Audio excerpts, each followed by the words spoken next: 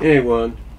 Yeah, I told you I'd be back to do a more simplified, shortened, hopefully shortened version of my live stream review on the Season 8 finale, School Raze.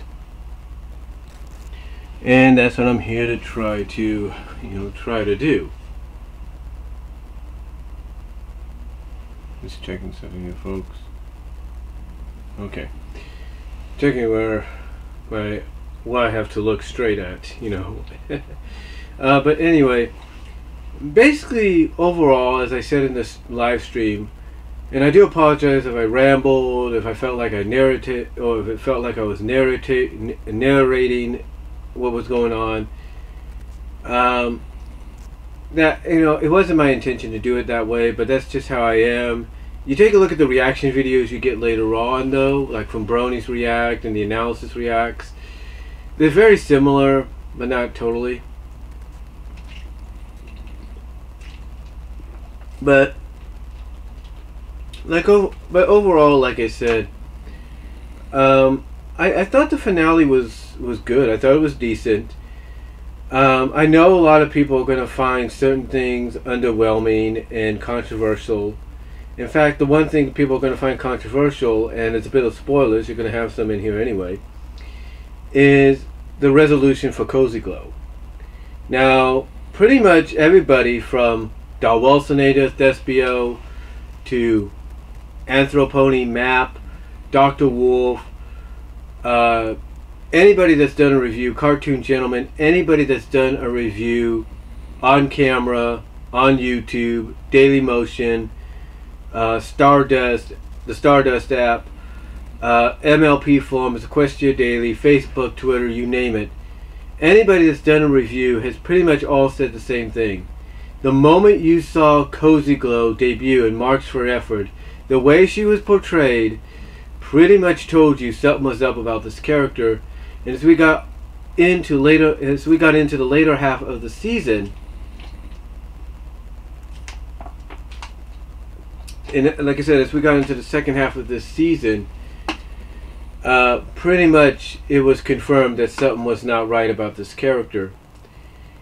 And we get that here in the finale, because we find out that her ultimate goal is to become the Empress of Friendship, if not above all, the Empress of Equestria. And the way she plans to do it is by not only draining all of the magic out of Equestria, but to also use friendship as her motivation, as her reasoning and motivation and rise to power. Because she pretty much says it in the closing moments of the finale, when she basically tells Twilight almost similarly what she had told Starlight at the end of part 1, and that is friendship is power. So basically her method for her rise to power is, hey, if I'm the head mayor of the School of Friendship, I'm going to get all the friends on my side. I'm going to get all these ponies and creatures on my side.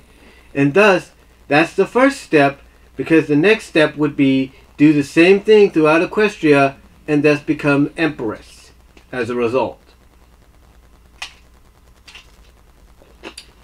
Basically, Cozy Glow is depicted as a character that learned what she had to, but misinterpreted it. And it's almost like, and I didn't say this in the live stream, but it's almost like she looks at Twilight, and when she explains the reasoning for her motives to Twilight, it's almost like in her own subtle way, she's trying to tell Twilight, hey, you're the Princess of Friendship. You have all these ponies flocking to you to be friends, because you're the Princess of Friendship. Why don't you use that to take control and rule Equestria?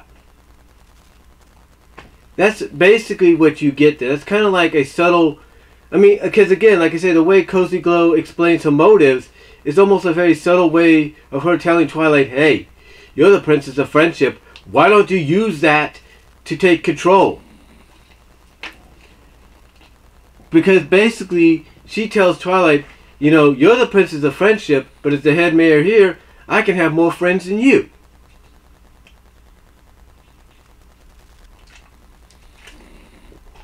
Or something like that. And, you know, but and the way they had her worded, though, was, like I said, you could look at it as a very subtle jab at, is her basically, Cozy Glow taking a subtle jab at Twilight, saying that. You know, saying, hey, look, you created this school. You're the princess of friendship. You're the head mayor. Why don't you utilize that to take control? Like I'm going to. Like my plan was to. I mean, when you think about it, her plan was very ingenious. You know, drain the magic out of Equestria, lure away, lure away, easy for me to say, lure away the only threat, one of the only threats you have to your rise to power, trap the other threat in some kind of encasement as, I guess, a backup plan to get her out of the way, and then go from there. The only thing that Cozy Glow didn't really count on, but she was able to work it into her plans, was Naysay's arrival. But again, this is what a lot of people actually do like Cozy Glow. Because here's a villain that basically lives up to what her cutie mark represents. Her cutie mark is a rook, a chess rook. And everybody knows that if you have some kind of... And everybody knows you have to be a master playing a chess game to be a winner. You have to be a master strategist. And that's what her rook represents. Her being a master strategist and always seemingly staying a step ahead, even if she has to improvise at the last moment or within the moment. And that's what she does. So her comeuppance at the end has gone to a lot of controversy because it's like, well, wait a minute. Here you had these other characters like Starlight doing what she did with her village, and then in the premiere as well as what she did in the season 5 premiere, and then what she did in the season 5 finale. And yet she's let off scot-free and given a second chance at friendship and redemption.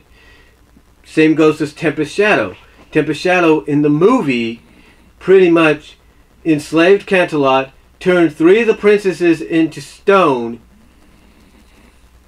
you know, gave the magic of the princesses to the Storm King, who was unstable himself, and yet she's given a second chance at life and friendship, and all because of why?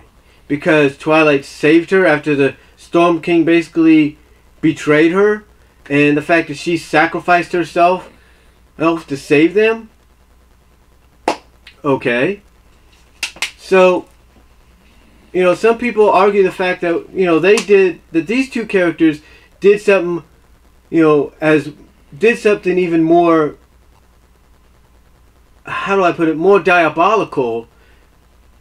Oh, more diabolical, or just as diabolical as what Cozy did. And yet, unlike them, Cozy is sent to basically Pony Alcatraz, or Pony Hell, and that being Tartarus, while the other two are basically let off scot-free. And is that a controversial decision that they made? Absolutely, there's no doubt. But here's the thing. Did Tempest attempt murder? Yes. But she did it to characters that were not ponies. That was the pirates and Capper, but they survived. Did she attempt murder on the princesses? Not necessarily. She petrified them to basically drain the magic out of them, and then maybe when it was all said and done, restore them, but without their magic. So, yeah, did she do some things that are worthy of her being in Tartarus? Absolutely. Same with Starlight. But, here's the thing. Unlike Cozy Glow, they were given backstories as to why they became the way they were. Tempest's was even further detailed in several books tying into the movie. Cozy is a filly, basically a teenager, a preteen if you will, whose backstory hasn't even really begun. And a lot of people still debate whether or not she is a filly at all. That maybe she looks like a filly, but she could be a different creature entirely that's pony-like, but is more demon-like or whatever. I mean, when you listen to what she has to say to Starlight at the end of part 1, she says, "You ponies." That right there should be the first hint that, okay, this is no ordinary filly. There's something up about this character. So, you know, overall, depending on how you feel about, you know, the repercussions that she suffered, or that she got, basically the sentence that she got in Tartarus, you know, whether you agree with it or you don't, Cozy Glow was indeed one of the better villains they've had in a long time. And in fact, a lot of people have agreed that she's the kind of villain that you need in this kind of a situation. That, like I said, is able to improvise even in the moment. Now, overall, for the rest of the finale, it was alright, like I said. As I said in the stream, the second to third half of part 1 started to pick up, and then it really picked up in part 2 of the finale as well. I mean, just the acting, I mean, just the moments and scenes alone were worth it. I mean, even at the beginning of part 1, you had some good comedic moments, like you know, Starlight throwing a little sarcasm towards Twilight, when Twilight at first thinking, well, when she first asked Starlight, well, did you cast a spell right? And Starlight giving her that look like, seriously, you're going to ask me that? You know me better than that. And then when Twilight tries to levitate a book to probably see if the spell was cast right, you know, the book ends up dropping, not intentionally, but unintentionally, because Twilight didn't mean for that to happen, and Starlight throwing the same back at her. That was a funny moment.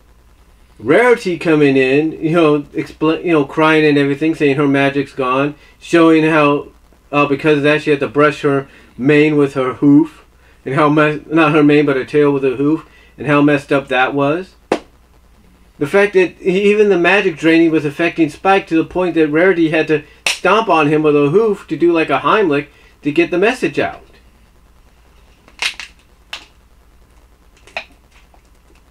And if that's not enough, when they go to that emergency meeting and they find out what's going on, the reaction both Pinky and Rarity have towards Twilight, it's like some of the best moments you're going to see. I mean, Pinky being like, "Oh, wait a minute, you talking about that red guy, the second on magic?" And they go, oh, alright, I get it. And then Rarity's reaction after Twilight basically says, "Hey, they'll go to Tartarus and see what's up." Rarity approaches her and says, "Oh, no. No, you're not going anywhere without your..." Whoa. It's like the realization of what Twilight just said just hit her, because Twilight, in continuity with what happened with the movie, finally realized that she can depend on her friends to be there for her. Which is a great callback to the movie, because if you remember in the movie, she wasn't doing that. But overall, with all that, and then what happened later on in the second half, you know, with the fact that, you know, the Student 6, I mean, here's what I liked about the Student 6, and I'm going to say it right out. I loved how Gallus and Smolder were kind of like suspicious about something right off the bat, when it was Cozy Glow that was talking at this assembly, and not Starlight Glimmer. It's like they knew something was up. And pretty much this is confirmed at the end of part 1, and then more confirmed in part 2. So, again, overall, a good story. You know, some might say, well, some might say the CMC's role was kind of wasted. I wouldn't say it was totally wasted, because they did try to distract Cozy Glow. But again, this plays into what Cozy Glow is. A very smart, intelligent character that can see through a lot of things. And pretty much she saw through the distraction that the CMCs were trying to, give her or trying to use on her. So overall, though, a very decent finale. So overall, besides all that and everything, just a very decent finale. And it also, in a sense, kind of served somewhat like a sequel to not only the movie, but somewhat of a sequel to the season 4 finale. Because basically, it was not just introducing us to a new character that was doing a similar situation as to what Tyrek did, but it also involved Tyrek, because he says a line at the end of part 1 saying, towards the end of part 1, saying to the main six and Spike, because of the fact that they're stuck there in Tartarus without magic to get them out, he says, "Pity for you, sweet revenge for me." Because he's still, when he says sweet revenge, he's basically saying, hey, you guys brought this on yourself. You could have just let me do what I wanted to do, but you didn't. So yeah, pretty much it was payback. Pretty much it was payback. And overall, though, the way they got out, the way they were able to plan and strategize how to get out, or Twilight at least was, I thought was great. I mean, the fact that it took Pinkie Pie to be the one that says, hey, we stay here, I can do this for all eternity. The whole annoying of, just being herself, just being Pinkie Pie. I mean, heck, even Twilight pretty much sarcastically says, yeah, do you realize what's going to happen when all magic's here? And Turek's like, yeah, you're stuck here. Yeah. You're going to be stuck here with me. And in Twilight, I love her reaction. She's like, she turns it around and says, exactly, you're going to be stuck here with us. And it's like, that's when Turek realizes, okay, maybe I didn't plan this out so well. But overall, besides that, just a terrific, I'm not saying terrific, but a decent finale. Probably not one of the better ones, but a decent one. And like I said, in the live stream, Applejack, I think, had a great line towards the end when they teleported back.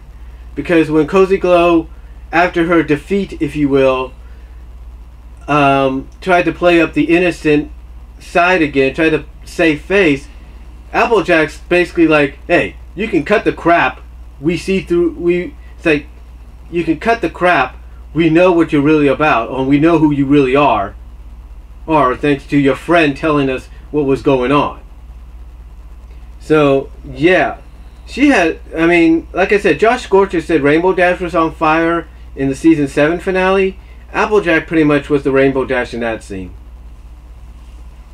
So overall, though, just a decent finale, and that's all I'm really going to say on it. So hopefully this was a little bit more simplified, hopefully a lot more shorter. Let me check the time here. Yeah, about a little bit more shorter, just a little under 20 minutes. So just let me know what you guys think down below. Comment if you like, and I will talk to you all later. God bless, take care, and I am out.